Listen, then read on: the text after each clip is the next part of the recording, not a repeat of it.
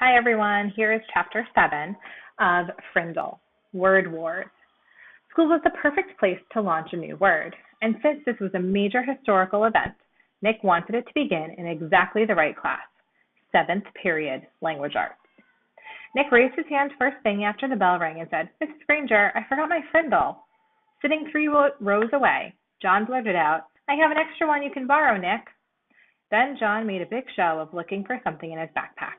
"I think I have an extra Frindle. I told my mom to get me 3 or 4. I'm sure I had an extra Frindle in here yesterday, but I must have taken it. Wait, oh, yeah, here it is." And then Nick made a big show of throwing it over to Nick, and Nick missed it on purpose.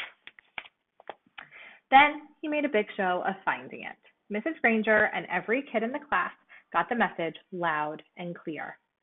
That black plastic thing that Nick borrowed from John had a funny name, a different name, a new name, Frindle. There was a lot of giggling, but Mrs. Granger turned up the power in her eyes and swept the room into silence, and the rest of the class went by according to plan, her plan. As everyone was leaving after class, Mrs. Granger said, "Nicholas, I'd like to have a word with you." And she emphasized the word word. Nick's mouth felt dry and he gulped, but his mind stayed clear. He walked up to her desk. "Yes, Mrs. Granger?" "It's a funny idea, Nicholas, but I will not have my class disrupted again."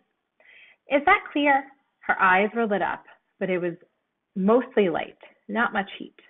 "Idea? What idea?" asked Nick, and he tried to make his eyes as blank as possible. "You know what I mean, Nicholas.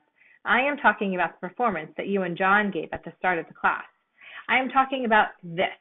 And she held up her pen, an old maroon fountain pen with a deep blue cap.